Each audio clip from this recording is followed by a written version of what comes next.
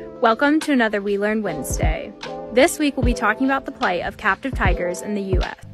Did you know that there's an estimated 5,000 to 10,000 captive tigers in the United States, as opposed to the estimated 3,800 left in the wild? This unfortunate statistic goes to show that tigers are a large component of the captive wildlife crisis, especially in the United States. Tigers find themselves as parts of cub petting operations, roadside zoos, or even in private homes. Many tigers in the U.S. are likely inbred due to prolific unregulated breeding or the purposeful breeding of white or tabby tigers. And sadly, all of these captive tigers will never be released into the wild. As a sanctuary, we are actively working to end the suffering of captive wildlife with your support. Now through October 7th, your gifts are tripled.